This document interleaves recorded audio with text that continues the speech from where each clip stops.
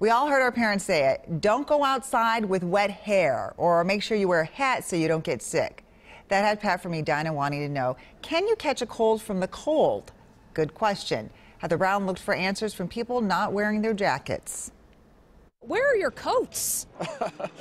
Yeah, that's a good question. Short sleeves? Okay, our office is right there. It's kind of feel pretty good compared to the last couple days. Didn't know we were going to be stopped for an interview. Yeah, sorry about that. We're just passing along what we've always been told. Do you let your own kids go outside with wet hair and no jackets? I tell them they're going to catch cold. But what does the science say? We know that colds are caused by virus infection. They're not caused by cold temperature.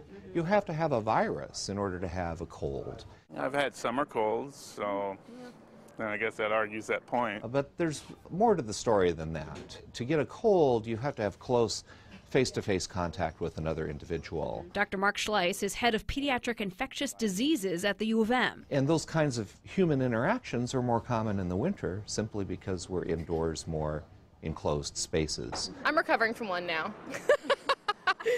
It's hard to imagine why, I know. So no, cold doesn't cause colds. Colds are viruses and jackets won't stop them. But there's a twist. Could the cold make you more likely to catch a cold? I think that's possible. We don't really understand all of the science yet. There have been some recent studies in mice. One 2015 study found infecting mice with a virus in colder temperatures. They are more likely to get sick, and they may be sick a little bit longer. So we think that the colder temperature may impact the mouse's immune response.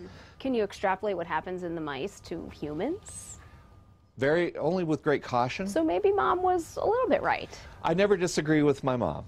Let's get you back inside. Heather Brown. Thank you. Feel better. WCCO 4 News.